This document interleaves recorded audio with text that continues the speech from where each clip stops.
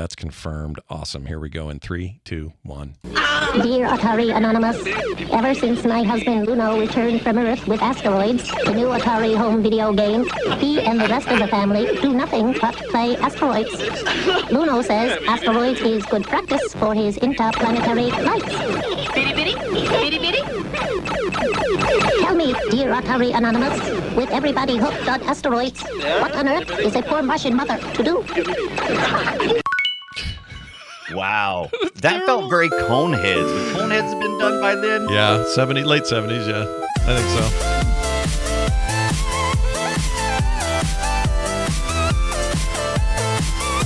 so. Hey everybody, welcome to Play Retro. This is Play Retro. It's a show about retro video gaming. I'm one of your hosts, Scott Johnson, and I never use hyperspace. Know why? Because hyperspace is not the get out of jail card you think it is. It's random, and it's stupid, and it will get you killed. No, I prefer to blow up my vectors head-on like a real spaceman confined to a tiny, pointy ship shaped like a pizza slice. And I like to shoot the top of the screen and screw you over at the bottom. Pew, pew, pew! Pew, pew, pew! Oh, hi, and I'm your other host, Brian Dunaway, and I've got a bad case of the Blasteroids, just like in that commercial. And there's only one cure. 50 more sit, and one of those inflatable donut cushions. Now sit back, relax, and watch me rotate around in a circle for 30 minutes shooting space rocks and eliminating the threat of alien invaders. Suck my wedge-shaped vector ship! As Scott said, pew, pew, pew. More like Vectroids. Vectroids. Yeah, we're not just going to talk about asteroids. We're going to talk about asteroids deluxe. We're going to talk about blasteroids. It's blasteroids. Blasteroids. Yeah. There's a in the middle of that, right? Yep. That was a game in Vegas a couple years ago for our contest that I should have won, but the knob was busted, and so we had to go try something else. Some might say the knob was playing. Yeah, you'd never know what that knob is going to do. Anyway, it's all about asteroids today, and as you can tell, we have an excitement in our voice because this is a true classic in the arcade playing world. And man, I have too many memories to even count. We'll talk about a bunch of them, and also the background behind this fantastic series of games. Before we do that, though, I didn't do any retro shit this week. Nothing. I did do one thing. I did one thing, a lot of one thing, and it was not retro at all. Although it made me feel right at home like a lot of retro games do. I played a lot of this game called Lightyear Frontier, which is you walking around in a giant mech on a planet, farming, collecting resources, unlocking new blueprints, selling stuff to a ship that comes down once in a while to buy your stuff, rain, snow, different biomes. Actually, I don't know if there's snow. Well, that game would not exist if it weren't for the games we're talking about today, right? So I mean, it's a retro ancestry. Yeah, everything retro comes back around to something modern, and this one scratches a very specific itch. It's on Steam for like $17. It's in early access, but I think it's in great shape already, so easy buy for me. It's also on Game Pass. So if that sounds interesting to you, try out Lightyear Frontier. Which has nothing to do with Buzz Lightyear at all. There's none of he's not in there. So you're here to tell me that you didn't spend the week dyeing Easter eggs with the kids. No, we did do a little bit of that yesterday, but not the week. A week is too long being doing that. Forget it. But why not? I mean, you got to make some masterpieces. We dyed like a dozen eggs, and that was enough. We're good. Well. You still smell like vinegar? Yeah, and most of them cracked, and there's blue paint all over the kids' hands, and it won't come off. Yes, You're Eastern. Good job. That's right. What'd you do this week? You got everyone's talking about this Atari 400 Mini. Did this arrive yet, or when's it coming? What do you got going there? So it released yesterday. Oh, but shit. Jeez Louise. Amazon was quick enough to ship it right to me because I pre-ordered it. Look at this. Oh, I got one of those. I got one of those little joysticks. Remember little Atari? Everybody had one of these Atari 2600 joystick. We plugged these things into a million different devices. It would work in different areas. It was a classic. Yeah, it was a classic. Got that single button and that. But here's the jam. Yeah, let's see the console. Let's see the unit. Here's the console, man. Here is the unit. It is a mini. It is the mini. The 400, right? That's what it's called. The mini 400 from Atari. And this plays a lot of games like the tweet. We've been waiting for this 2600. It plays the 8-bit machines. I actually have a 800, I believe, XL, a real one. But this is like the really old school. It's got the membrane type keyboard on it. Everybody always asks me every time I get one of these minis, oh, does the keyboard work? No, it does not. It does not work. It's a little USB device, and there's no way, and you wouldn't want to type on it anyway. Oh, it was a terrible keyboard back then. I hate membrane keyboards. I just hate them. They awful. They do that. Yeah. But look here, we got 4 USBs across the top, so you can across the front, so you can plug in all your controllers. You can buy extra controllers and paddles. Not only does this system come with some pretty classic Atari type games that would be on the 8-bit system, it also comes with the suggestion that, hey, why don't you put your own games on there? Yeah. So get your own ROMs, put them on there. And you can stick that in the back here where you got your USB-C for power, and an HDMI, and you got a little plug. But this is very retro. It's that what color is this, Scott? What do you call that? Brown? I mean, it's beige, but it's a dark beige. It's like green almost. Yeah, right. Like yellow, yellow green, the kind of thing you'd like an old medieval belt might be this color. You know. Yeah.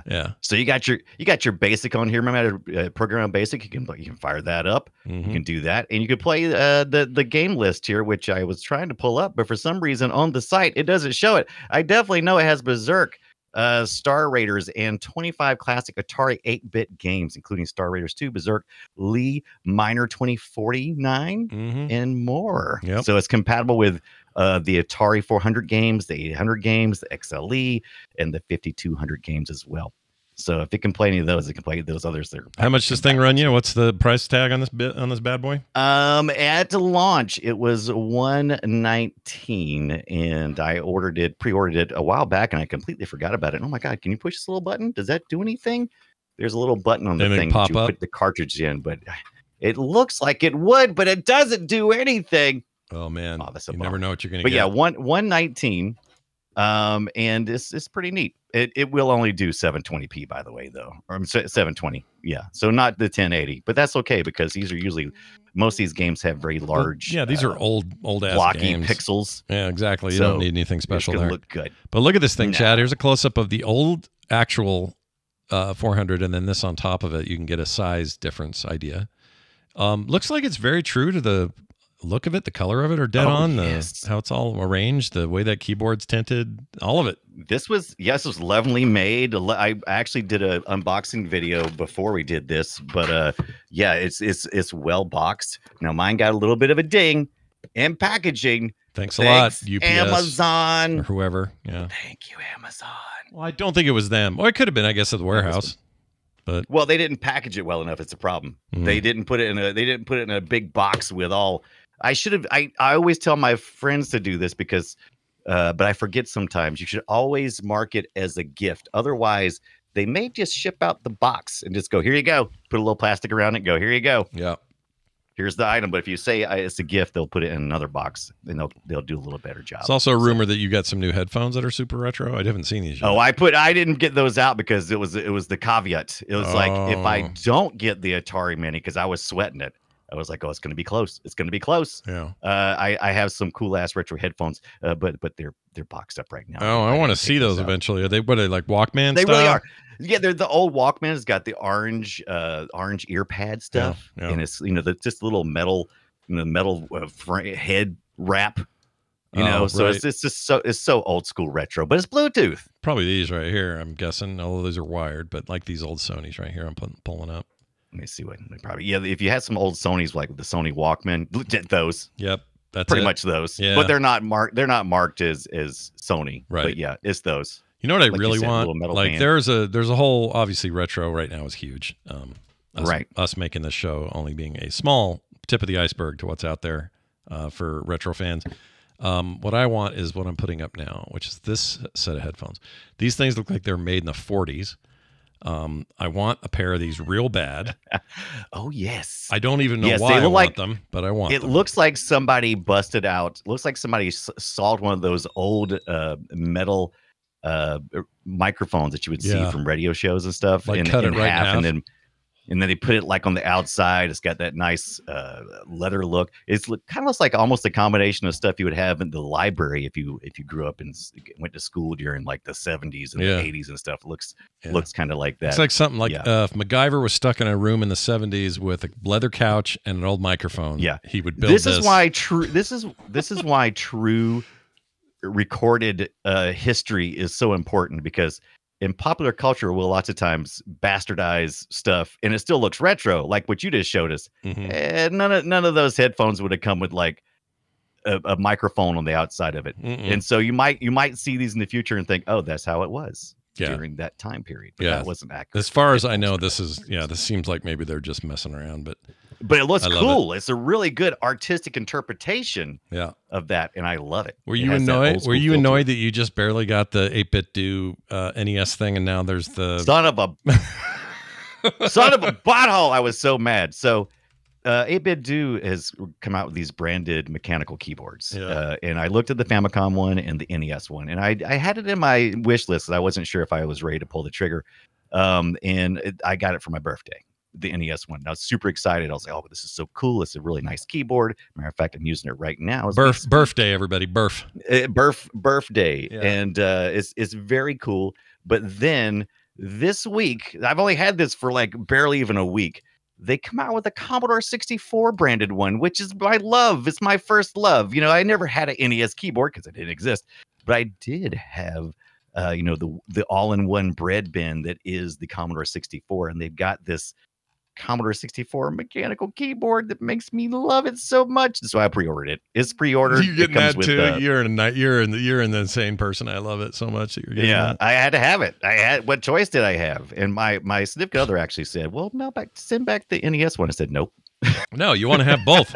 You want both those. I get both. Yeah, I get both. That's right. And so thank her for being patient with me and loving me anyway. But yeah, the Commodore 64 looks so freaking cool. But they're about 119. The NES one is only $89, and the reason why is because the Commodore 64 one comes with a joystick, like the old school joystick like you would have with the Commodore 64. It's got the buttons, those two big oversized buttons plus the joystick, right? They all come with oversized buttons. They just sell these programmable big side buttons with all of their keyboards, and they're all, similar looking. And so you just right. So you get that plus that round knob red top joystick you had with the old Commodore games. Yeah.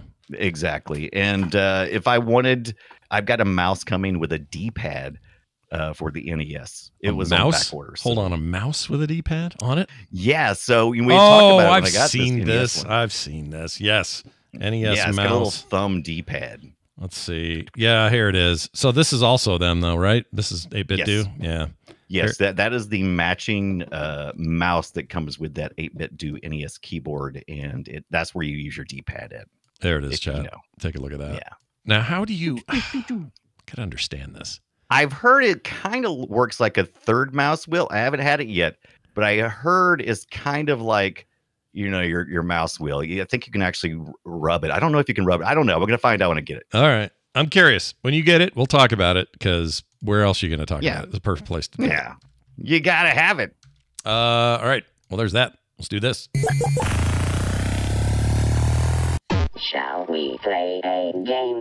We shall indeed. We're going to talk today about Asteroids Deluxe, and beyond, and way beyond. In fact, there's a newer game out that a lot of people don't even know about that I think is worthy of your time and worth playing, and is really good on Steam Deck. We'll get to all of that in a little bit, but we're going to talk about the original Asteroids. It's the best-selling Atari game of all time, by the way.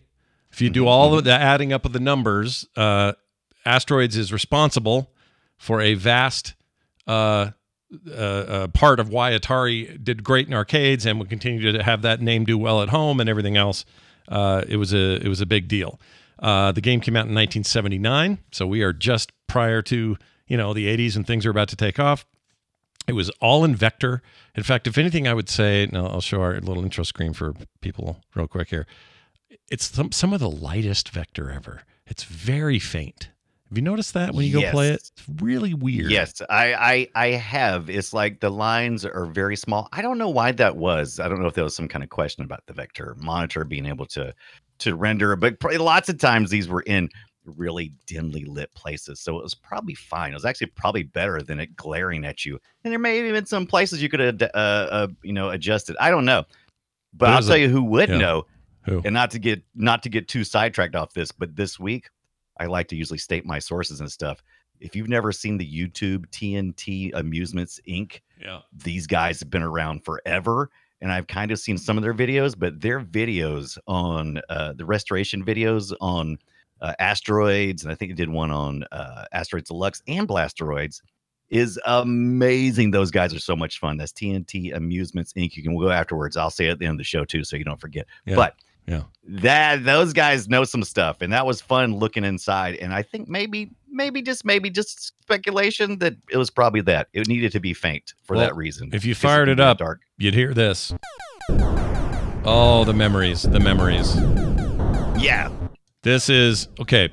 By the way, I don't know what the deal was back then with, and then it would get faster and faster, just like Space Invaders. It was the same thing. It was. It was the heartbeat. Space Invaders was before this and informed what they would do here. And yes, exactly. It's like, how do you create that, that feeling of, oh shit. Yeah. Well, there you go. Yep. Bum, bum, bum. And what's funny is even today, I will play and buy games that are space-based 2D in effect, flat sort of experiences where I have to shoot down a bunch of stuff coming at me. Think, Geometry Wars or any number of other dual stick shooter. And I always go, oh boy, I sure love those dual stick shooters. But I can trace that enjoyment all the way back to this thing. It is like the proto version of that. Now, it used buttons. It didn't have sticks. There was no analog. It was, press a button to go to rotate left, rotate right, thrust with another one, hyperspace, never use it, that kind of thing. And by the way, you want to hear the scariest sound I've ever in a game that used to keep me up at night? This is right here. Listen to this. Hold on. Not that one. It's pretty scary. No, it's not that. I don't have that one. The little tiny guy. Oh yeah, he's super fast. He's really high pitched, super fast. He also has way better aim than the fat ship, and they're a nightmare later on because you get them constantly, and it gets real hard. I need to get this diatribe out of my system about hyperspace real quick. So the way the thing was laid out, you had rotate left, rotate right, you had thrust, and you had fire, and you had hyperspace. And the hyperspace button was kind of off by itself, so you wouldn't accidentally hit it. So that wasn't really a problem. But hyperspace, the whole idea was, there are way too many asteroids that are all closing in on me. I need to get out of here. And so I'm going to use this thing that only has 3 charges or whatever it was. And it will get me it's a get out of jail card, right? Right. I can get out of here. I mean, it even had charges. Maybe it was just always there. I don't remember. I don't remember. I've never used all of them because I usually don't use them. You shouldn't, because here's why. So all these asteroids, they're all coming at you. They're closing in. You're like, I'm going to die. If I don't want to die and lose a ship, I'm going to hyperspace. You hit hyperspace. It does not just send you to a nice open little area where there is no activity. It sends you somewhere completely randomly.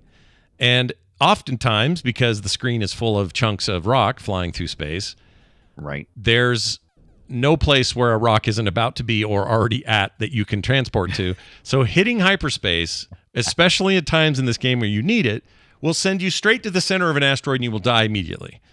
It is the worst, bonus button / I need an extra little kick to get out of the way kind of idea in a video game in the history of games. And I say this as somebody who reveres asteroids. I love asteroids. But that hyperspace button, now here's the biggest problem, Brian. Okay, I'll explain why it sucks, and I never used it.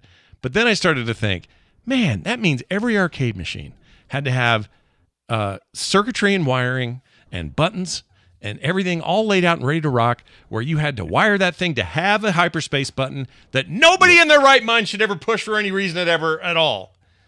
And it pissed me off, that damn thing. So F hyperspace.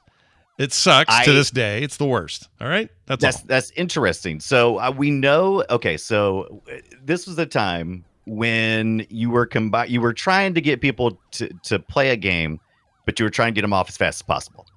So the hyperspace thing, I'm curious to know, because I watched some people who played it for days. People got really good at this game where they would just they could play for days, right? Yeah. And I'm curious to know if any of them used hyperspace and any other things. I don't think so. There's all kinds of theories on how you should play at this most simple game, which is just, a game about inertia. It's about splitting of asteroids. So you have 3 different levels of asteroids. You got the largest asteroid, you got a medium sized one, a small one. All gives you different points. Based on the size, the easier to hit, the less points. But the first time you hit the first one, it splits into 2, and then you hit those 2, and they split into 2.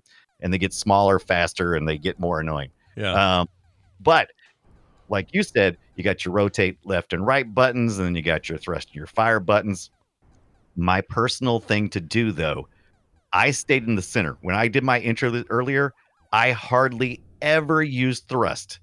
Oh, because constantly use thrust. That's crazy to me. Go ahead, keep talking. Right. It is. I only did that when I would get near the end of like when you first start with the big asteroids and stuff, I just stayed in the middle. But near the end, you know, where you got to chase down something or the UFOs start coming out, yeah, you might have to use thrust. You might have to move a little bit, especially the little guy. He's going to come after you. So, but I use thrust very sparingly. It's mostly just rotating in circles and firing. And occasionally I've tried to use the hyperspace. And I'm with you. It doesn't seem to work well. And I'm not sure which revision I was using because they did do tweaks. So these ROMs had tweaks that would send out, you know, and I think I played revision 3 or 4 when I played this week. Yeah. And I found the hyperspace to be fairly fair. It got better as time went on. And I think in Deluxe, which we'll get to in a minute, Deluxe actually tried to put you in empty space when you hyperspaced. So there was I think there's only a shield in Deluxe. I don't think you actually have. What am I thinking of? Am I thinking of maybe you're thinking of Ed Logg's golden asteroids machine. Maybe, but I think what I'm thinking of is I want to talk about that too, but I think what I'm thinking of probably is this new thing. I've been playing a bunch of that, and it does this a lot better. I played a lot of Asteroids this week, just kind of back and forth, different stuff. Here's the other thing I want to credit the game for. There is in modern gaming or other games I've played throughout, you know, the years. There are a lot of games where you drive or move or navigate in relativity to your left and right buttons. So let's take a game like Micro Machines. That game was with a D-pad, right, back in the day. Yeah. And if I want to go left, if I'm facing up, I want to go left. Well, then I'll go left both literally and figuratively on screen. If my car has gone up and turned a corner and is now coming down on the screen, left is actually turning it right. It's still turning left relative to the car, but in my view, I'm now going right. That's a thing that will throw players at first when you're not used to the controls, and you're going to have to play a bunch even just to get the hang of it, right? Right. This game permanently instilled in me the muscle memory to have that. I don't ever struggle with that with any game of any kind. It can be a little driving game. It can be anything. And it just, to me, it's intuitive to know, well, when I'm going this way, I go right. Like my brain doesn't fart on that at all. And I know people who really struggle with that. So I have Asteroids to thank for that control scheme, because without it, I'm not sure I would possess that either, you know? Yeah, and no hyperspace in Micro Machines, by the way. No, thank the Lord on high. Yeah.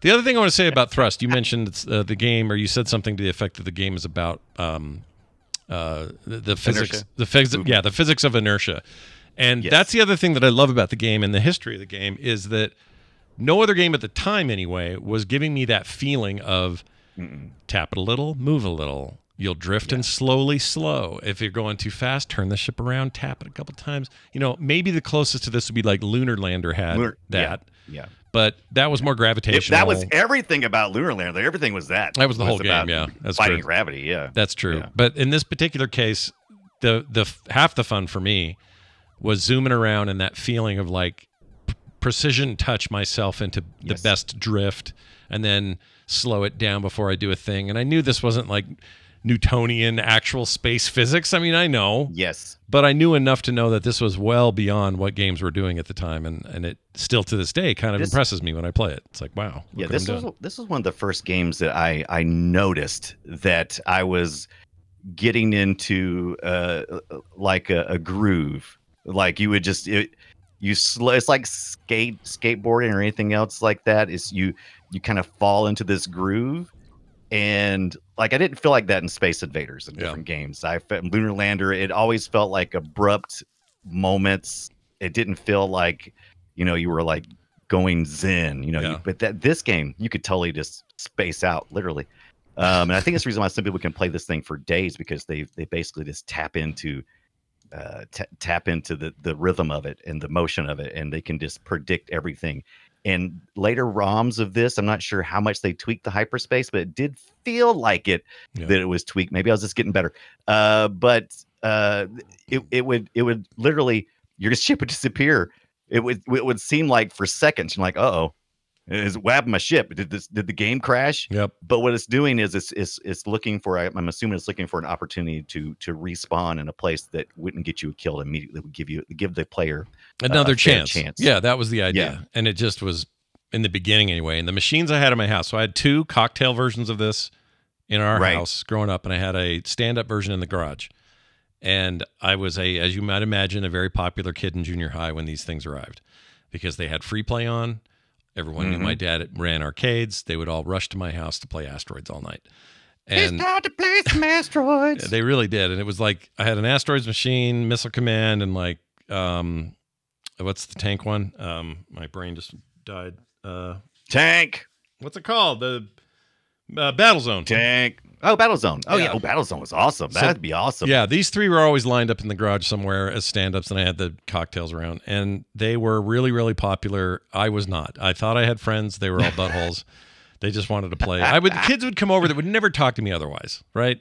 Yeah, like yeah. Some like jock kid or some rich kid or whatever. They'd just be like, "Hey, can I come to your house and hang out? We could hang out." I'm like, "Yeah, man, we could hang out. You guys are cool, and I'm not that cool. Let's hang out." And then they would come over, and I realized, oh, and because as soon as those machines like went back out to an arcade, they were like gone. Never saw those kids again. Yeah, yeah. I mean, unless you, I can understand that. I mean, yeah, it's douchebags, Brian. Douchebags. They're douchebags. Just say it. They're douchebags. Yeah, I mean, I don't know. I can't say that I didn't go over to my friend's house to play on his Apple II, but I did we went outside too. Yeah, so you I guess I grass. wasn't such a douchebag. Yeah, you touched grass with your friend. You went out and did things that weren't just, taking advantage of the cool video games. No. We also were friends in general. Yeah. But boy, did I like playing with his Mac. Of course. That was Apple II. Yeah. That was nice. Yeah. So anyway, the point being, it was a huge influence for me and everybody around me. Let's talk about Ed Log. Go ahead. Yeah, let's talk about Ed Log. He made it. He programmed it. Lyle Raines designed it. These are your guys. These are your dudes. And they are famous for this. This game went on to be like so revered. They still study it. It's still like a thing where you go, so it's like Asteroids, or you want to do this like Asteroids. Or it had such a big impact, such a big influence on the industry, which was obviously very young, right? 79. This is very early in things. And I just don't think it's enough credit now. Like Asteroids is, and they didn't. The I don't think they realized how big a hit it was. Obviously, because they ended up having to they had to pull other machines to like lunar lander. They had to pull machines. There's like people still want the asteroids. What are we gonna do? Yep. And it's like pull those lunar landers. We're gonna ship it out and put in some lunar landers. And so we're not even going to talk about it. We're not going to even talk about it. But there are many other Asteroids little spin-off things that happen, not just Atari 2600 like a commercial at the top of the show, but there was an N64 game, there was a PlayStation game, there were all these weird versions of that game. We're not going to do those today, but just know that retro gaming is littered with attempts to do a new Asteroids. Like, here you go. Here's a new one. Hey, N64 fans, you want some blurry textures and some really shitty looking ships? Good news. Got you covered. Good news. Yeah. Now, Ed Log, this is not our first time we've talked about him. He did do programming, and this was his first game that he did. We've talked about him on Gauntlet. We've talked about what else did we talk about? We talked about another game that he was involved with too. Was Centipede? That was it. Centipede, Millipede. Mm-hmm. Yeah. So he's legend. That is Ed Log, who did Asteroids, and I'm curious. I meant to go back and really dig deep into what code they were programming in this thing. So I'm curious. Oh, that'd be super fun to learn, right? Like, yeah. What do you? I assume it was like assembly or something real basic. I don't know. Yeah, I have no idea. Basic. Get it? Here's a picture of him as a very young man standing next to the gold one. This is the gold machine. one. Yep. Look at that. Look at that screen with the gold. It's pretty cool. You think that's real gold? You think that's no? I think real it's gold around the frame there. Painted is what that is. That ain't real. Yeah, it looks like they melted down C-3PO and a little bit. Turned him into an arcade cabinet. Yeah. R2, you've got me in trouble for the last time, R2. Thrust. But look at that. I used to dress like this when I was a teenager. I used to wear these white pants. Well, no wonder you didn't have no friends. Yeah, no, right? Why would they want to hang around with that? No, I love that. We all wore that. That's what you wore. Now this guy's like for his time, especially just like a little super genius man, and I really like him. I don't know that much though about Lyle Raines. Never really looked into him. No, I didn't mind much either. And I learned a lot about actually just that era of the arcade, because I don't usually go back to 79. A lot of my arcade experience was a little bit later. I probably got really big into the arcades about the time they were having trouble. Yeah. And so the stuff I was learning, stuff like some of the first Asteroid games you may have gotten had the owl eye coins slots. I don't know how your arcades have, but most of the arcades I had the slots. So you took your coin and you dropped it in, it slid down through there. But they had the old owl eye ones, like you would use like at if you would go to, really, like you put them flat, like you go to Kmart and yeah. You put in your coins and you'd smash them against the owl eye, and you'd like just let it drop like a laundry mat is how that stuff works. It was like laundry stuff. So, washing machines and whatnot. So that was like foreign to me when they were talking about that kind of stuff, and I was like, all right, okay. Yeah, those were the times. So we would go down to this store called, sorry if you guys hear any weird noises, my bathroom's getting built. See if you can hear this. Hold on. Oh, he stopped. Your bathroom is getting built, so you're adding a bathroom on? Well, we have it, it's plumbed for it, and have had an empty, unfinished. There it is. Here. It sounds like a fat guy farting. Anyway, my brother-in-law's in town. He does this stuff for fun. It's going to sound exactly the same when you get done with it, right? Yeah, this is guy in there farting. Yeah, get used to that sound, because that's what's going to happen. But we've just for 10 years we've lived here, and we're like, we got to finish that bathroom. We're finally going to do it. So when I'm in here playing retro games and I gotta, take a 1 or a 2, I can just walk over there. A 1 or 2. Yeah, I love it. Anyway, apologies for that. But the point is, what was my point? My point was, I don't remember what you. I know what it was. We were talking about the owl eyes and talking about the different. Yeah. So when I was in the thick of it, they had switched over to the slot. Drop it in, go down. That had a better mechanism in terms of its readability and got jammed less. So this is a little insider info. My dad used to hate the flat coin ones because the way those mechanisms work would get stuck all the time. And kids would also try to do that trick they'd seen on TV of drilling a little hole in a quarter, putting a string on it, drop that down with some fishing string, pull it out, and try to get free credits. By the way, rarely worked. It almost only just gummed it up. Is garbage. It's terrible. And when you do it with the flat ones, you could get away with it more and jam it more. Then the slot ones were changed. So the slot ones still had a jam. They were still capable of jamming, getting stuck, having issues. They were still kind of fiddly, but nothing near as bad as the flat wall coin drop. Yeah. And it's funny. I didn't realize until I was watching these deep dives on this TNT amusement guys, like the different types of coin collection, like they would have, because early on, apparently, I guess you drop the coin. I guess it fell wherever it did, like a bucket or something, I suppose, inside the machine. And so if a technician or you hire some teenager to come run your arcade, he could go in there and, if you had to set something, he could open it up and you'd have access to, a bucket of coins just sitting there, Yeah, that's basically true. That's what you'd do. And the way we did it is the slot ones where you drop it in, they would have a key on the side. You'd open that up, and it used to be that the bucket was much higher and easier to get to if you were a skeevy kid who wanted to steal something. Right. Now you had to go, it was deeper in. This thing was slotted in with these, like, I don't even know how to describe it. They were almost like off-ramps from the coin slots. Yeah. They went down these metal shafts, almost like air ducts almost. It's like air ducts. It was crazy. And then they would go down into this box, and that box had another key on it. And you'd have to open that, and then you get your money. There's a game in itself for the arcade owner, right? Yeah, it was like two-factor authentication, but physical. It's really weird. I really love watching these videos, though. We don't talk as much as we did when we first started about arcade games and learn all about the PCB boards and how all that stuff functions, and how many of those probably were shipped with shitty capacitors and shitty power supplies. And it was one of the first things a lot of these restoration guys do is they seem to replace that kind of stuff. How are you going to handle all the locking mechanisms like you're talking about? Do you want to still have that like original, or do you want to do a bunch of stuff, change it around? And it seems like there's as much art in the preservation of arcade games, because it's not like when we go pick up a console and I open it up and I can go look at the schematics, online, I can pretty much tell you exactly where everything's going to be, with the exception of revisions and stuff. But for the most part, I know what I'm getting into. The arcade machines seemed like it was a little bit of voodoo. Yeah, no, it totally was. Not only that, you had a real danger when. Sorry, he's really drilling. Yeah, he's going to town. Well, he must be drilling the poop chute. It's Mr. Driller over there.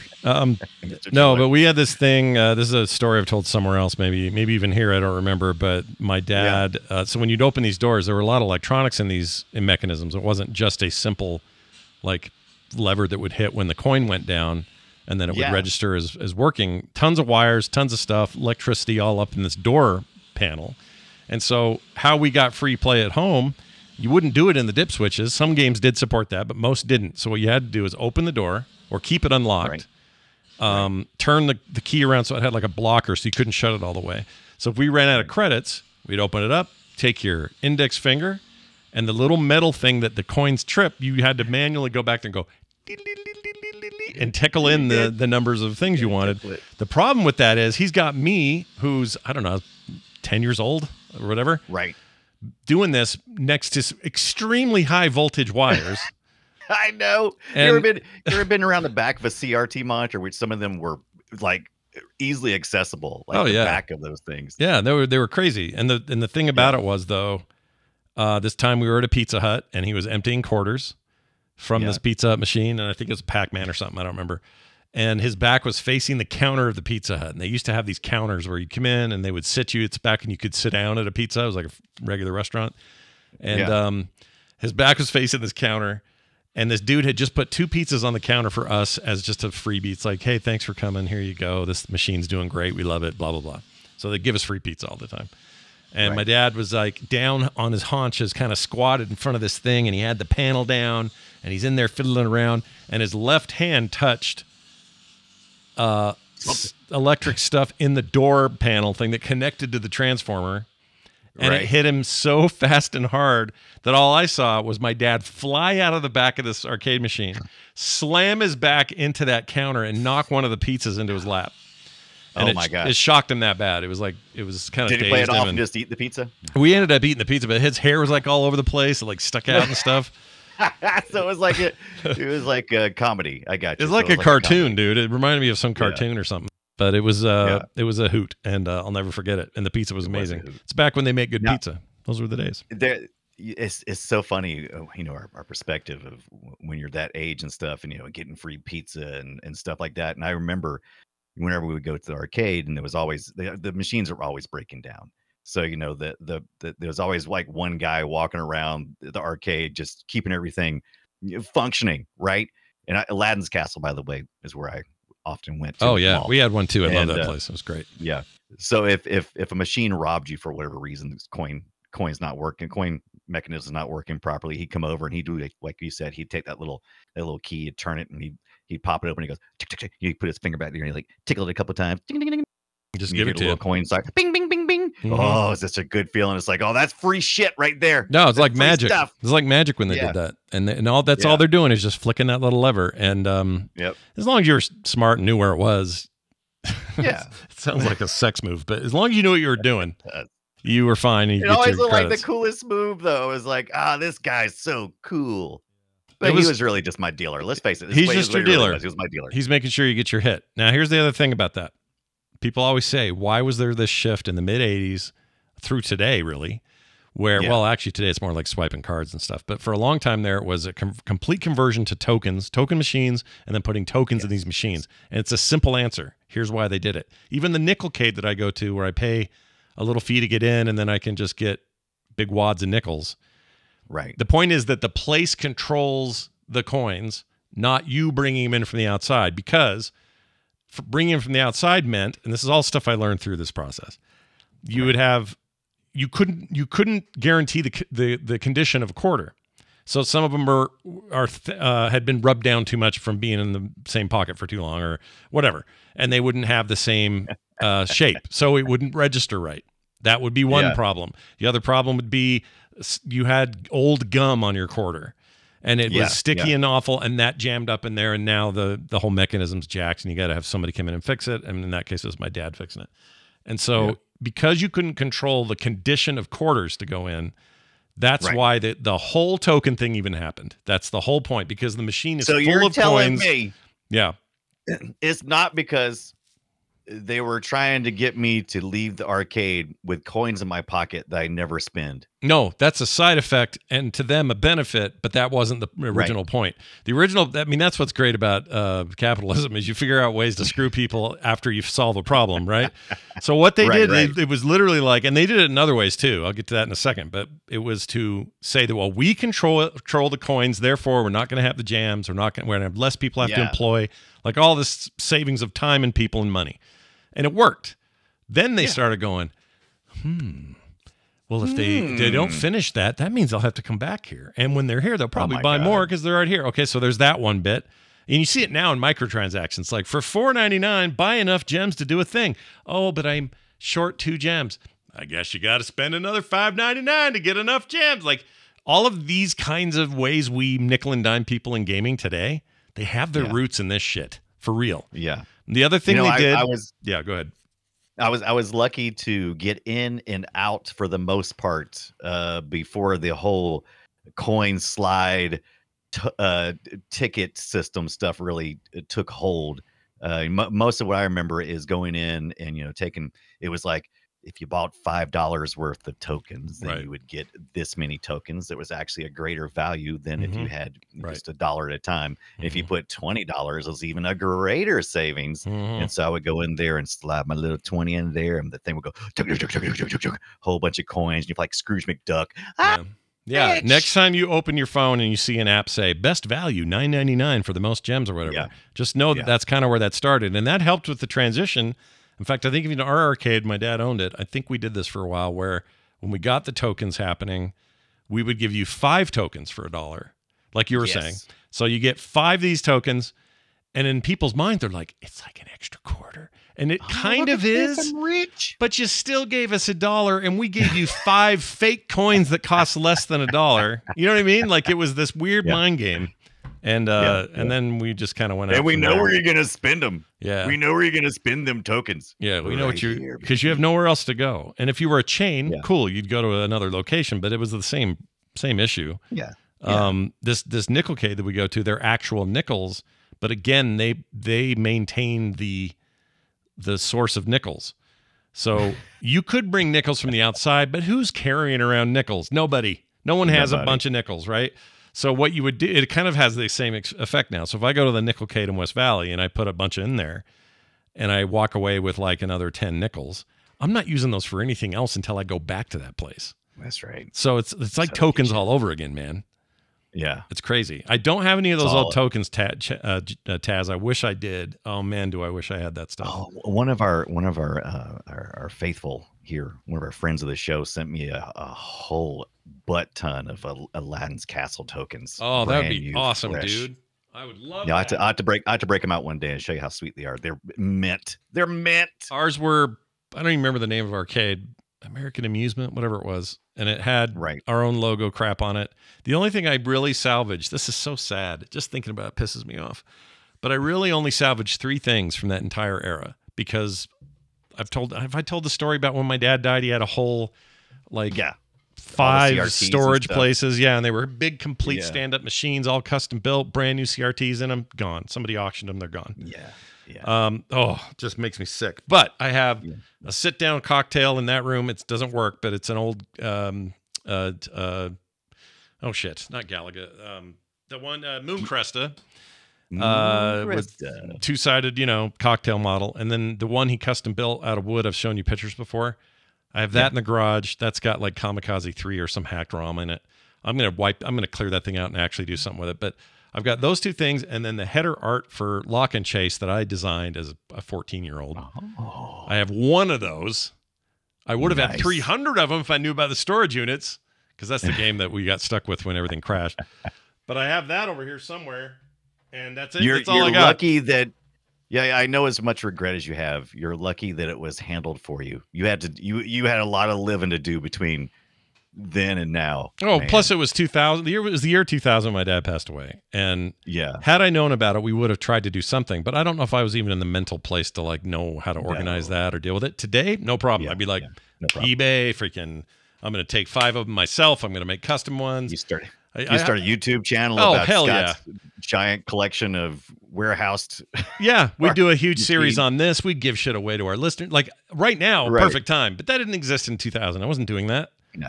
So it's a bummer, but it is what it is. And I'm really glad I have the bits that I have, and got a lot of old pictures and crap like that. I should share more of those, but yeah, it was a weird time, dude. Now let's dive into Dave Shepard's life. Dave Shepard, you're like, wait, I don't know who that is. Well, good news. Dave Shepard. He made guy behind Asteroids Deluxe, right? He made a better Asteroids, in my opinion, and it sounded like this.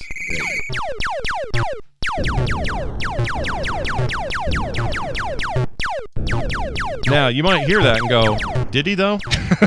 Because some of those, but isn't this the same? Aren't those sound effects kind of annoying compared to the other ones? Like, let's do a direct comparison just for fun here. So that's the shooting in this. Here it is in this. Like I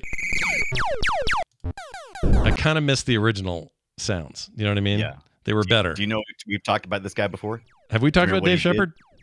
Yeah, briefly. Area 51. Remember doing that one? Yeah, the shooter game with the gun. Yeah, the little shooter game. That's right. Yes. This is that guy. So same guy. Oh my gosh, same guy. Let's talk about Asteroids Deluxe. This game came out. Now, the problem with capturing video with this is very hard because part of the upgrade for it visually was twofold. One, the asteroids moved; they rotated, right. And the background, the game was projected. So it had a mirror. It's so hard to explain how this worked. It had a mirror image of what looked like some space art. And in the space art was like half of a planet and a little curve of a moon and other debris and nebula colors and that kind of thing. And it gave this like weird 3-dimensional look to everything, as if this game was being played in that space. But that was just art being projected with a mirror on, I'm sorry, it was the mirror, right? And then you're right. So I had to dig into it because it got very confusing about exactly what was going on. The CRT is mounted in the bottom of the arcade machine, kind of flat, right? And then there is a two-way mirror that is facing the player, and that's kind of angled a little bit so that you can see the CRT that's laying flat. And behind that two-way mirror is like a cardboard painting of asteroids. So when you try to emulate this, you're just gonna see the lines, the vector lines, right? But arcade, you would see that. Now there's some emulation out there that has went the extra mile and it's added back the graphics in the background. There's like some more recent versions that you can purchase and buy that adds all that stuff back to it, so it looks like that. The thing I was kind of confused about is there's a couple explanations of exactly how it looks. Like the original one we talked about is pretty much just all white vector lights, right? Right. This one apparently had like either had a transparent film of blue or used a black light. I'm not sure if those both existed, but I've heard people say about both ways. But essentially what you're trying to do is create instead of like a white light, kind of a blue a light. And it was much brighter as because you could make it brighter, right? It was much brighter. I remember it had settings on the dip switches where you could really crank it up, and they almost were neon at some point when we had one. It's like a neon white. Yeah. Yes. Yeah, it was really cool. It also had these like homing ship things that you could blow up. They weren't asteroids. They were like these weird geometric shapes, and then the shapes would chase you. So they mixed that sort of stuff up quite a bit. Still had I call them the Borg, but they're called something else. But I call them the Borg because they come down. They're big cube ship. They're made up of diamond shapes, and you shoot it. And then the diamond shapes chase you, and they get smaller yet again when you shoot those. And very asteroids-like, right? Yeah. The whole thing's very asteroids-like, but the way they follow you is actually kind of a cool. It's kind of freaky. I don't like it. I don't like being followed by a ship. But it has the same old. They have the same old big fat ship that comes out and shoots randomly. It's not much of a shot, but then the little one's very good and fast. And for the most part, it sticks to these ideas. And you're right. This one had a shield rather than hyperspace. Way more useful. Way. Yeah, Dave Shepard, well done. F the other guys for their bad idea. Right, and I like the shield because I'm trying to remember, the shield responds differently in different situations. I think if you pull up the shields at the very last second before an asteroid hits you, it actually knocks you back. I'm like, wow, Yeah. that is cool that it knew to do that, because I couldn't think of any other instance in the game that already had that physics in it. So I was like, oh, so they must have programmed this to make use of that collision. Interesting. Yeah, but imagine pushback in a game like now. You don't even think about it. That's just a thing you see in games. There's a hitbox. There's like a feeling of momentum and inertia, like you say, action reaction. This game was able to tap into that feeling without really having to tell us. We just kind of felt it. And both these games are like that, but this one in particular, I felt like just really added something to it. And it's not that common, not today anyway, where someone will take over a project and improve so well on what the previous designer did. But I feel that way about this game. I think this is a superior game. I have many positive feelings for the OG Asteroids, but I don't know. There's something about this one. I would actually rather put my quarters in if they're next to each other. I'd just rather play it. Yeah, I'm the same way. It's just the playability is better. However, you, like me, probably played a later ROM version of this, because the first ROM they came out with, they were trying to fix all the things they saw in the first one. And one of the things that they didn't care for is how good people got at the original one. So they didn't want people hanging around. So they made it a hell of a lot harder. Yeah. And remember, that was this is again, we're at that time where what's the goal of arcades? It's to bleed your pocket dry. That's the goal. So like it or not, nostalgia or not, they were always trying to up that. It's like, well, how do we keep them with 1 quarter and play less and then have to put 2 in? Like, this is the thinking of an arcade owner and a arcade game maker. And they did that. This game's a lot harder. And it's even talks about it. Did I send you that link? I watched a video that was basically the marketing material they sent to the arcade owners, and they talked about it. It was very skeezy. It felt so skeezy to listen to. Us like, to make sure that your people don't stay on it too long and maximize profits and stuff. And I was like, wow, you guys were real shits. I mean, I knew it, but I never heard you say it. Yeah. and it was like, I don't think I like that. Yeah. But it was, they released some revisions very shortly after the first release, because it was just way too hard. People were, it's like, well, I just won't even play it.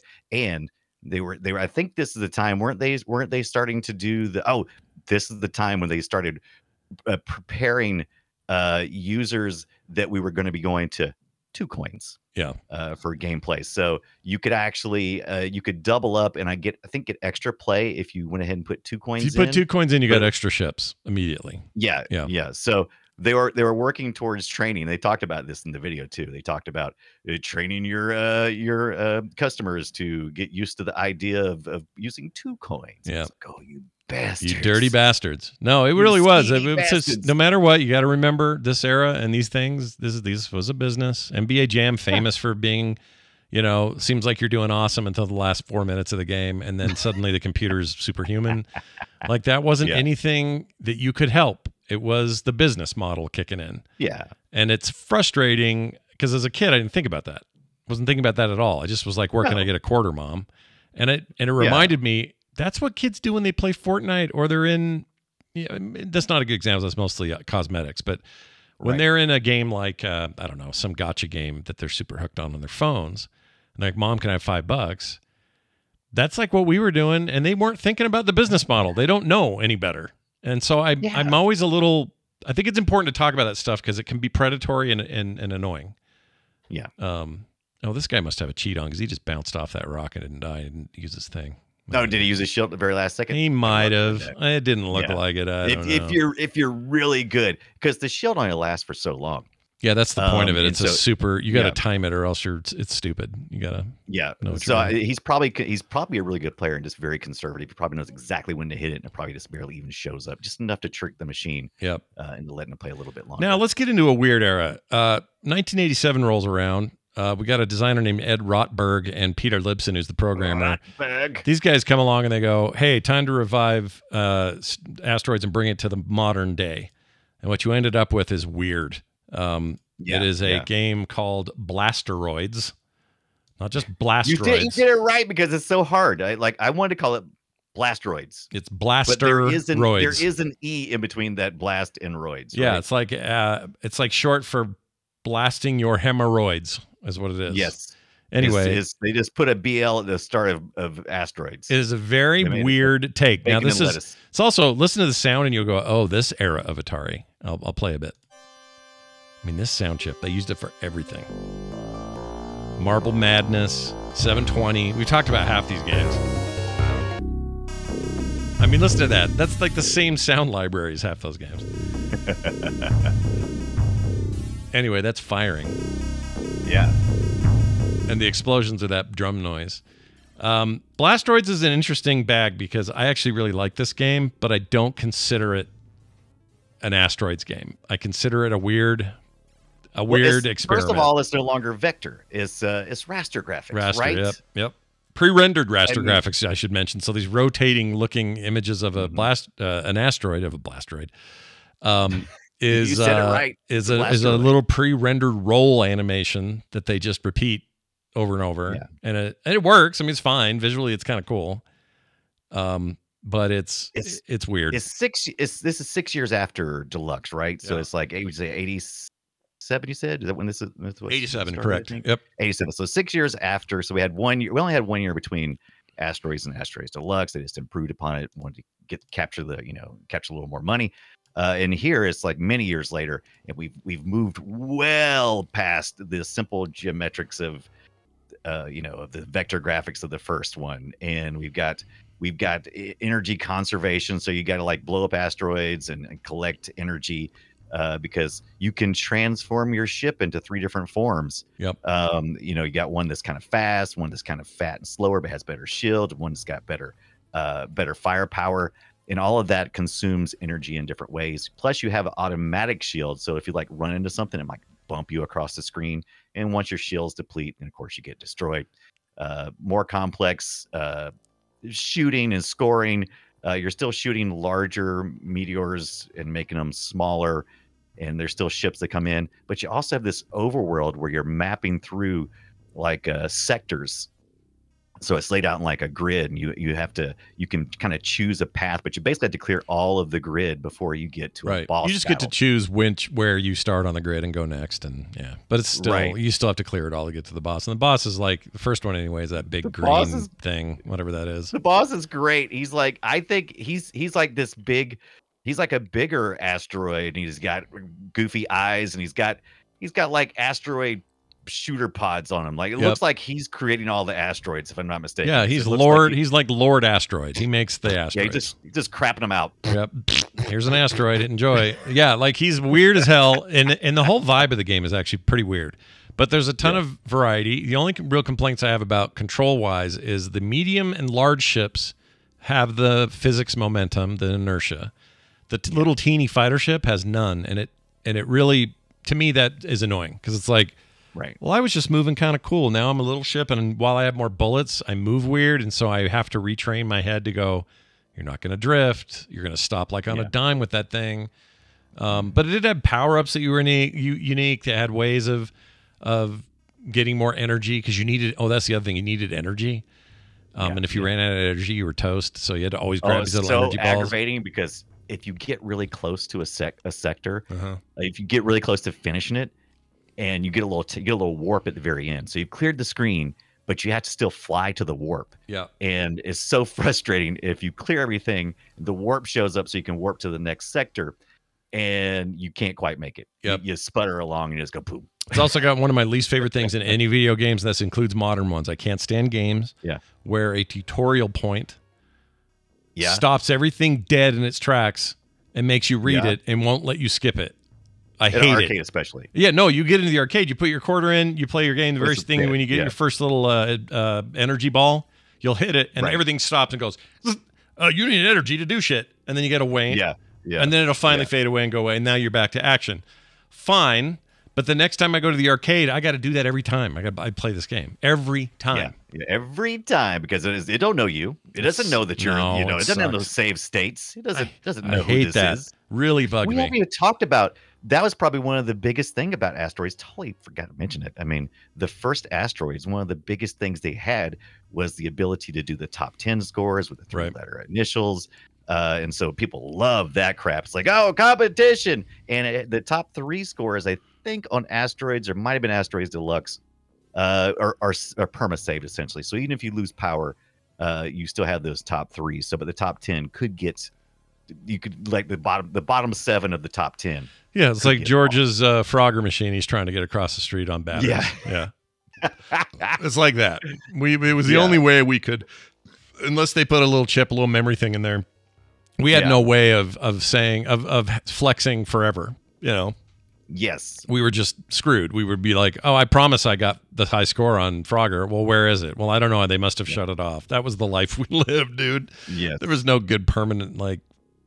Oh, look at this guy just shitting out asteroids. Oh yeah, this is the guy. He's just shitting out asteroids. He's this weird looking green guy, and he's just, what is it, a space wolf? What is he like? What he is, dude.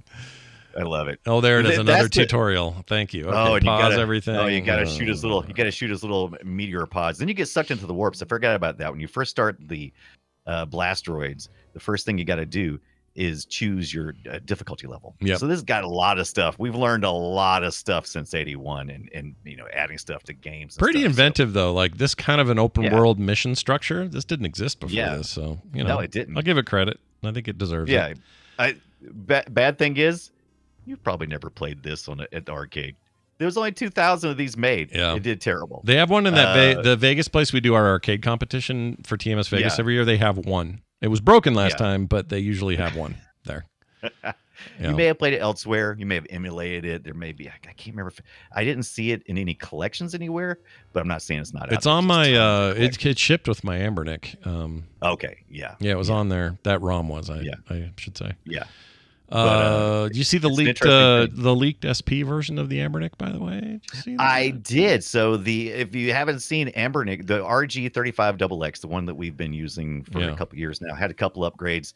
Last year we got a Plus, which added Wi-Fi, and now there's a new 2024 model that just came out.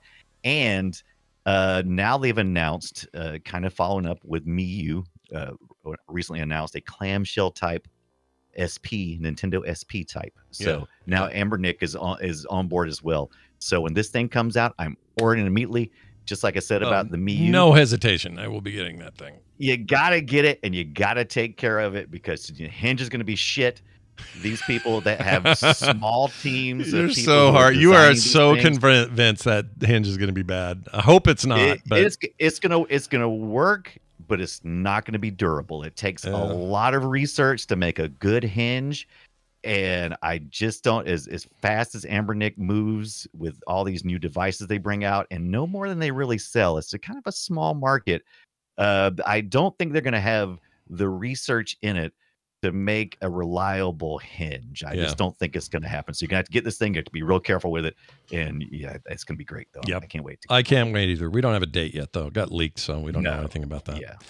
Another quick mention of YouTube's TNT Amusements Incorporated. Please follow that channel. They got rad restoration stuff, arcade machine stuff. Those people are so fun too. It is like, we talked about here, if we had enough money, we would start our own, arcade retro thing. And that's kind of how these guys are. It kind of reminds me of all those shows that you used to see on, what's the one with where it's a pawn shop. It's probably Pawn Stars. Pawn Stars is the one you're thinking of. Yeah. It reminds me of that kind of charm without all the assholery. Yeah. So they're fun, and they kind of walk through stuff, and they kind of give you the stories of the restorations and that kind of stuff. And it's really great personalities. A bunch of fun people over there. That's awesome. One other little reminder too, if you want to emulate it, great. These games we've talked about today, you can get them in real arcades, of course. Plenty of Asteroids 1 cabinets out there, and Deluxe for that matter. However, if you're like, well, what's modern that I can play? So Atari themselves put out a game called Asteroids Recharged. This was part of a series of recharged, quote unquote, versions of old game types that they were famous for. And there's a couple of these floating around. This is one that I picked up. Runs wonderfully on a Steam Deck. And it has a couple of modes. One in particular is a classic mode that just plays like Asteroids. You'll swear this is just Asteroids with a pretty face. Neon looking stuff. Yeah. Yeah. But, and way better sound effects. Like I got a little audio here. Oh, that's the, hold on. Yeah. No, there we go. Oh, God, that sounds so good. Yeah, it's got a nice vibe to it. This is a thing that is available now for very cheap. I want to say I bought it for like $5. Yeah. It is looks like even though it looks really different, they stuck to a lot of true things. Like they just had a power up. Well, not this mode. So this is the full mode where you get power ups and you get crazy shots, and you know it's a little closer to what Asteroids did, and you'll do things that are insane, like just rapid fire machine gun, things like that. Yeah. But that's this mode. If you play the classic mode, you only have 4 bullets on screen at a time. Correct. I think. Yeah. None of this horse shit like he's doing now with this big spread that he's doing. Awesome. It's really fun. Don't get me wrong. But if you're looking for that classic experience, it actually does a really good job of capturing that. And I highly recommend it. It's very good. This is kind of more like Deluxe because Deluxe allows you, we didn't talk about that, but you do have power-ups, ships and stuff. So you kind of something here, not nearly this outrageous though. Yeah, and they had these kind of they had power-ups in the other, or in Blastoids as well. Deluxe. Blastoids, yeah, both of them did. This is just way more, and it's like I said, cheap, available. They got a bunch of games that they did this to that are all rad. I recommend all of them. Maybe wrong. Maybe you're right. Blastoids maybe only had the one to powers. I didn't mean to back up on that. I'm sorry. I didn't want to state that incorrectly. Well, you don't want people to rush out and buy a cabinet on eBay and find out there's no. You know, Brian lied. Brian's a big fat liar. The guy on Twitter lied. Anyway, it's very cool. Go play it. Go find it. It's on Steam. It's on consoles. It's on phones, I think. It's called Asteroids Recharged. And it's very cool. Yeah, there's several. Watch for the recharge stuff. All of it I've had so far has been good. Well, all the recharge things. There you go. Asteroids. Watch out for them. Now this. Destroy it. Whoop. Destroy it. I don't know why I did that. That was a glitch. We're going to talk about guessing our game. Wait, where's my X-Chicken? X-Chicken. There it is.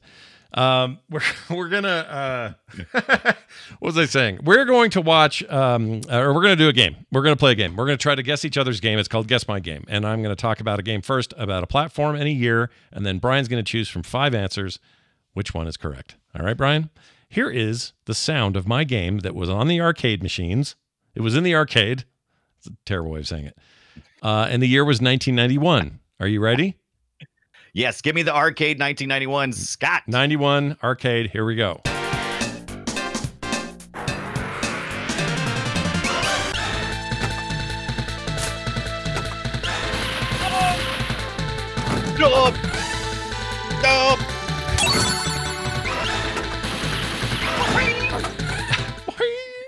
All right. There's your idea, and you can list it as much as you want, but here are your options. Again, 91 arcade, we have A, Dragon Saber. B, Sunset Riders. C, Street Fighter II, The World Warrior. Ooh. Or D, Escape Kids. You made that last one up, right? No, that's a real game. Escape Kids. Might be this game. Where are they escaping from? I'm not telling you. You don't get to know. A, Dragon Saber. B, Sunset Rider. C, Street Fighter II, The World Warrior. D, Escape Kids. I am going to get rid of Escape Kids. I don't believe it's that. Dragon Saber. Pretty sure it's not that. It's going to be B or C. Sunset Riders or Street Fighter II, The World Warrior. It sounds like Sunset Riders because it's a game I've played before, whatever you're playing. I don't even remember playing Street Fighter II, The World Warrior. So I'm going to go with B, Sunset Riders. Is it B, Sunset Riders? Let's find out. Judges, is it? That is correct, Brian. That is correct. That is Sunset Riders, and it is an awesome game if you've never played it. Sunset Riders. If I would have given it away if I'd have said, if I'd have played the very first part of the intro, because it sounds like an old spaghetti western. Yeah. It's very recognizable, and like I said, I played a ton of this game. I think I have that right. Talked about Sunset Riders. Whoa, hold on. Let's see if I have this. Is this it? Oh yeah, listen to this intro. You got it. Oh, it's so awesome. Yeah, love it. See this whole bit? See, that would have been too easy. Too freaking easy. Yes, it would have been. All right, tell me about yours. What do you got? I'm a few years before you. Still at the arcade, though. Arcade games are always good to listen to. Now, this game also made it to other systems, but that's just a little extra tip. You're welcome. But this was at the arcade, the one I did audio for, and it's from 1988, about 3 years before your game, which is a sexy game. Sexy game. Sexy game. Writers, but all right. Yeah, mine's 1988, though. All right, 88. Let's play it, and then we'll hear my choices. Here we go. Play it. Why aren't you playing? Your choices. Yeah, tell me my choices. What do we got here? Are going to be A, tubing, B, 88 games, C, power drift, D, Truxton.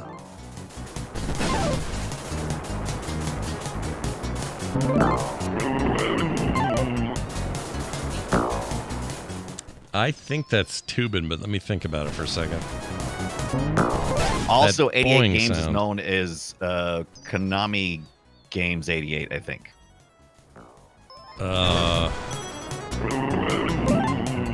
So that's when you spin a guy around on a tube, I think. I think this is tubing. Is it tubing? Are you thinking it's Gruben Tubin? It's Gruben tubing.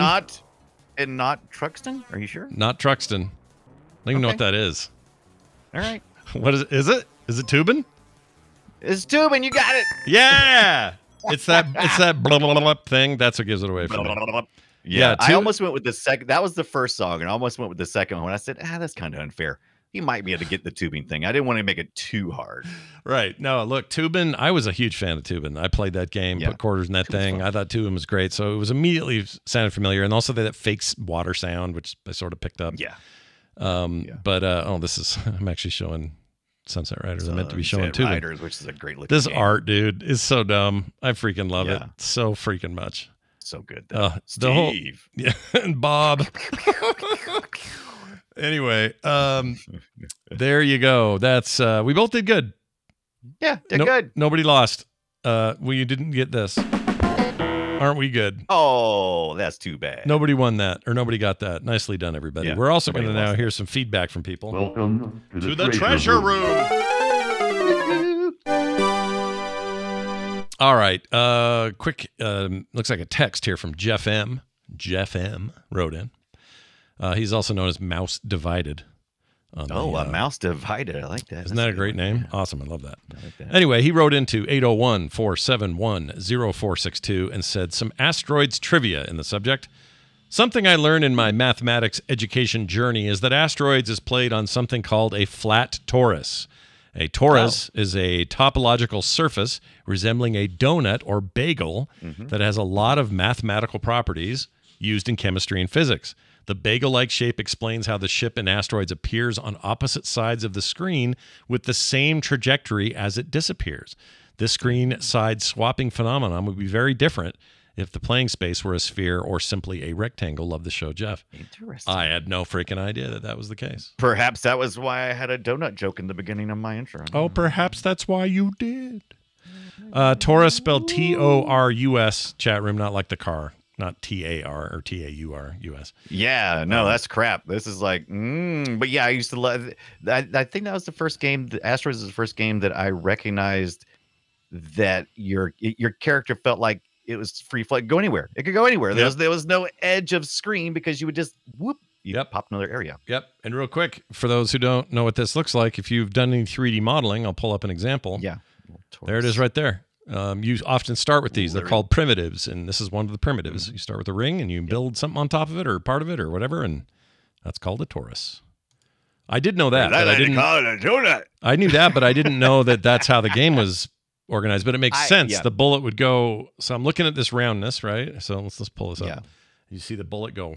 It wraps immediately, and then they speed up the process of it reappearing on the other side. But that way, the trajectory is dead on the other side. This is a much better explanation than what I read. Do you, Jeff M, you nailed it. do you This is think much better explanation than I is read. Pac-Man that as well? Because Pac-Man also comes across the other side. Is that also a big Taurus Oh, well, thing? you know, that's a good question. Curious about that's a that. good question. Curious. Let us know. Curious, and curious. You know what I like? Smart listeners. That's what I like. Smart. More of those, please. If you send us your own smart thoughts at 801-471-0462, you can email us at playretroshow@gmail.com. It's time for this. Ludicrous kill. It's time for the Unreal Report. If you, at least I think we are. Are we playing tonight? We doing a little UTK4 tonight? That's the question. What do you think? I mean, I want to play, but I don't know what everyone else is doing. I mean, Well, let's see how the schedule looks, and let's start hitting some people up and find out. all right, we'll find out. But anyway, I wasn't sure with Easter weekend and everything. I wasn't sure if anybody had, like, if anyone was plans, around. like, Yeah, I don't. traveling and that kind of stuff. Yeah, I mean, I would well. love to, but I'm not. I'm not going to force myself on others. We'll see what happens. But anyway, Not tell me again. what's going on. Any big shakeups in the top 10s or anything? Hey, that's a great question. So let's take a look. We did play a little bit of Unreal Tournament 99 this past Monday. Me and Amy and Scott Fletcher stopped by. It fell through. He did something else, and then Scott Johnson had the Monday shows. He's got a bad case of the Monday. I got a bad case of the Monday shows. Yeah. Only thing that really happened is I'm still ahead of you. And Zio has moved into number 6. We're pretty much locked in at the top 5. Top 5 is Sikreki, Upright Knight, Flap Jackson, Denier, and Surge. And Zio has went ahead of me and you both. And so me and you were sitting at 7 and 8. That's a bunch of crap. And I played Monday. What's my excuse? Yeah, you got none. But look at this 2K4 thing. I bumped up a spot. I'm now 4th, right? I think. Let's see. Third. You were up to 3 somehow. I don't know how you did it. I don't know if you played off when I wasn't playing or if I just sucked it. It was just last week. It's just our last game, and I played that's them. right. You were. Oh, there was definitely one round, if not several, that you just dominated on. Sikreki number 1, Try to Kill Everyone number 2, Scott at 3 with Frog Pants, 4, Bragg Flack, and Brian Shock Effect at number 5, still in the top 5. Myself, I don't know how I catch up, because look at this. Okay, so Try to Kill Everyone is reachable. I can do that. That's about 200 points score higher. I can do that. Sikreki though, it's 2018. Freaking F that. It is secrecy, by the way, but we do call it Sikreki. We call him Sikreki. Yeah, or she. It's a she, right? And we determine. She, right. That I don't know. I'm saying the individual who plays secrecy. Or Sikreki is all I'm ever going to say. Sikreki. Yeah. Here's the thing. They've been playing about almost the exact amount of time I've played. Almost, just barely over that. And they're almost 1.5 times higher on the... No, I'm sorry. They're not double my score. What are they? They're more than double my score. Secrecy does have an Achilles heel. What's that? It is if it's a simple map like Facing Worlds, everything kind of becomes even. But if it's a complex map, they rock it because they have a really good memory for the maps. Yeah, they know all the hot points, the choke points, the objective stuff, all that. You're right. That is a thing. Yes. He, they absolutely destroyed us on assault maps. Just wrecked us. Wrecked us. But when we played although they ended up pulling it out in the end of that Facing Worlds game and broke the tie. But on Facing Worlds, I felt like I had a chance. I felt like I had a chance. Yeah. So freaking Sikreki, dude. Gosh dang it. Yeah. Dang it. I refuse to say secrecy. I'm only going to say Sikreki until I beat them. That's right. And then I will show you the respect you deserve. Thank you. If you want to play with us or are curious about this or just want to get into the 99 or the 2K4 thing, go on over to retrogib.com. That's RETROGIB.com. And all the details are there. Also, we got some patrons to mention this week. Oh, nice. Check this out. Patreon.com/playretro. Stuart J. Moore. Aaron Tagonist. It looks like that's going to be something. Aaron Tagonist. You're right. Technogist. Well, there's no K or C. See, if you subscribe, we can also butcher your name. And Michael Furlong. I think I may have mentioned him twice, but that's fine. We love him. No commercials ever, pre-show content every week. Please join us and support your favorite retro podcast. That's available right there, right now at patreon.com/playretro. Our next game will be Beneath a Steel Sky. Ooh, I've been wanting to play that forever. Here's like a 7-hour game. Perfect. Yeah, that's how much hours they have. Nice and long, short, depending how you look at it. Short. You want to help Robert Foster find himself in Union City. You want to play a really great old school adventure. Good news. Yes. We're going to talk about it. I've never played it. A fascist AI. I haven't either, but it is on sale on goodoldgames.com, which is how I picked it up and plan on playing it. It's free on Steam. Get it is for it free on Steam? Oh, it's free. It's you're right. It's free. They're free at both places. Look at that. Point and click.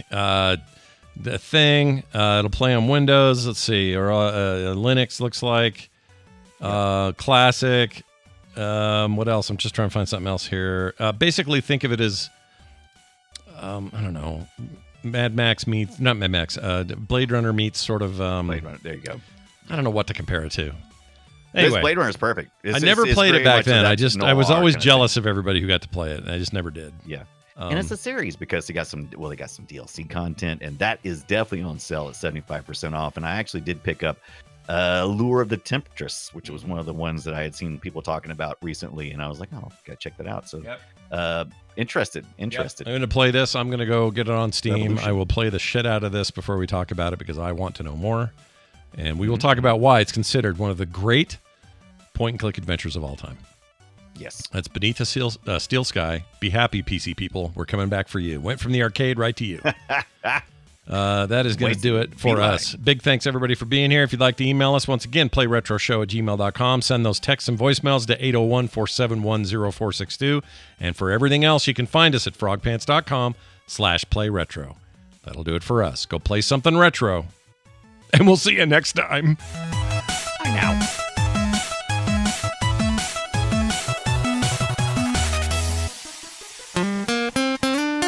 Get more at frogpants.com. Asteroid punch. Storage asteroid. Asteroid storm. Forget the asteroid. Asteroid B612. Asteroid approaches.